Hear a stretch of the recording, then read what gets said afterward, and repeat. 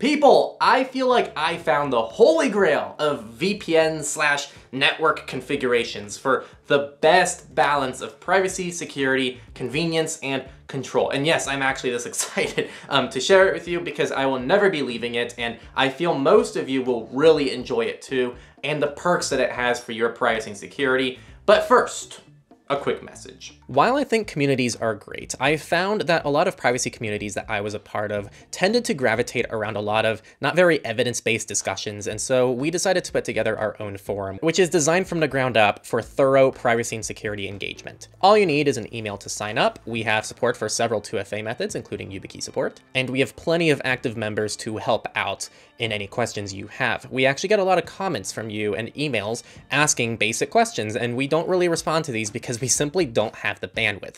But we have our communities like our forum, which you can join, and we have lots of intelligent people in our communities to help out. So go ahead and join our forum. It's not just an awesome place for Techlore specific things, but definitely just general privacy and security stuff. And you can ask a lot of great questions and engage in a lot of great content. Join it at discuss.techlore.tech and enjoy the rest of the video. All right, first, let's set the stage. So we recently covered VPNs and what they do and don't do. Our old video is definitely a little too probably optimistic of what they can do. And what it boils down to is they transfer trust away from your internet service providers to a hopefully more trusted party, which also gives you a small layer of privacy by hiding your IP address on websites. That's mostly about it for most people. Messy. With that said, I personally can't imagine not using a VPN in my own life, given there's no other easy and convenient way to deal with my ISPs spying on me. Hold that thought, and we're gonna move over to something else. There are DNS block lists. Every device you own connects to a DNS, which is likely your internet service providers, unless you actively changed it. DNS is super important to how the internet works and makes it readable to people like you, so you can just type in techlore.tech and not have to type in our IP address. A lot of VPNs have their own DNS that they use, which is generally what you want to use, as your VPN is hopefully one you trust that will safely handle your DNS requests. The only issue is this protection tends to stop there of whether or not your DNS queries are safe, right? But not quite. Some providers are beginning to roll out block lists, which actively block ad, malware, tracking, and other domains through DNS. These are fantastic because it means your VPN is now filtering through your web traffic and blocking a lot of problematic content in addition to the core perks of your VPN itself. And these are things that you can't normally block, like things that are happening inside of your applications, which you have no control over. So this is really nice, and you can enable this on really any of the main 4 VPNs that we recommend back here, which all have their own version of this feature. Now, while this is great, I don't think it's perfect. These block lists they use are kind of set in stone for most services with little to no configuration options, maybe with the exception of Robert on Windscribe. So I went on a hunt for a better situation which gives me a lot more control. Where it led was NextDNS. NextDNS can be set up on all your devices with endless possibilities. There are tons of security perks that come along with using it, and the privacy perks are even cooler.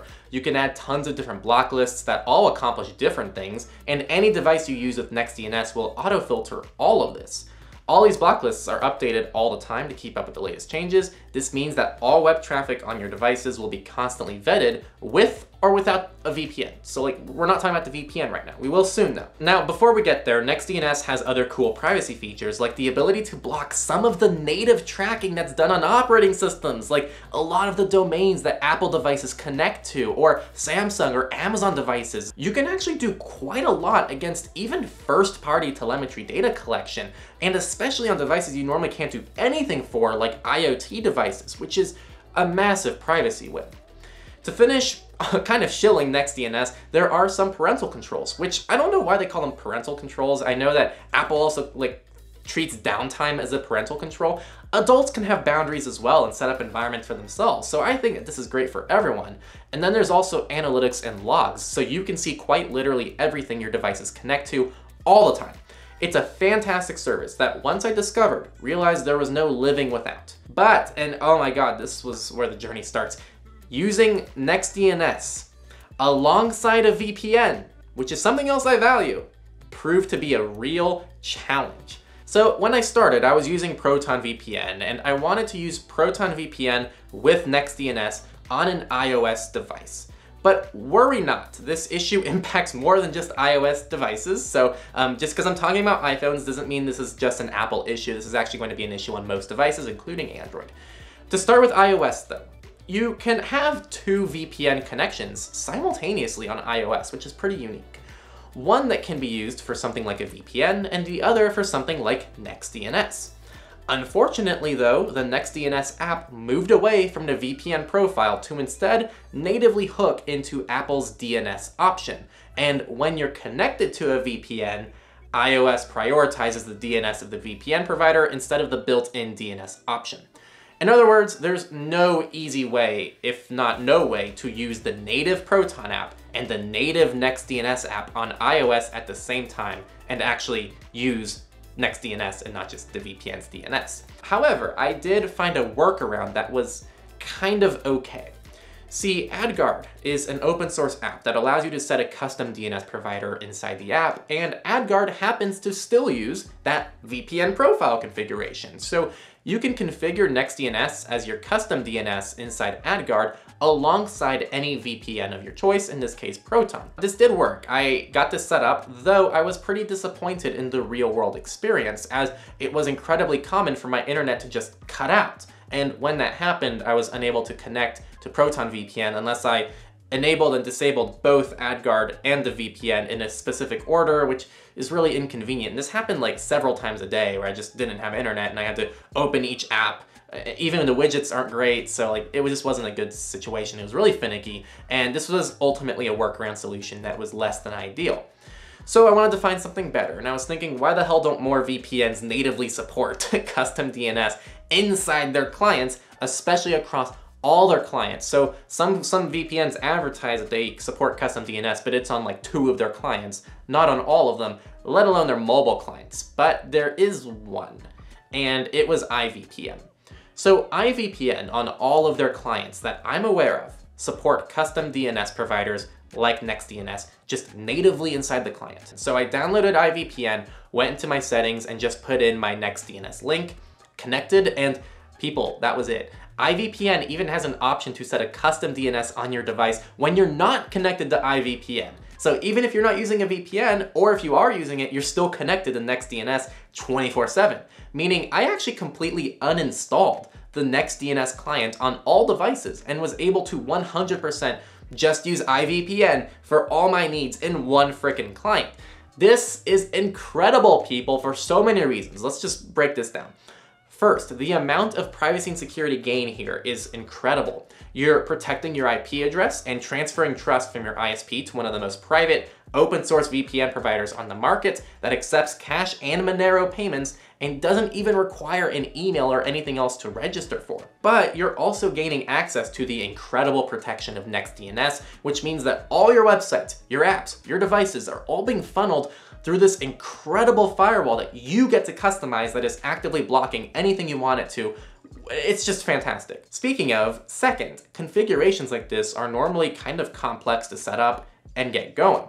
But this is painfully easy. Just go to iVPN's site, get an account, and go to NextDNS's site, make a free account, which should be more than enough for most people. Go ahead and customize NextDNS. I recommend enabling all the security features, and then these are the privacy lists that I enabled. Though this is super personal preference, and I encourage people to experiment with different block lists. Some may be too aggressive and block things you use, and some won't. So I encourage you to play around here and find a healthy result for yourself. Then once you do that, you just enter your NextDNS DOH URL into iVPN, and you're done. It just works. Third, configurations like this are normally messy and don't work well and may even sacrifice privacy or security due to potential instability.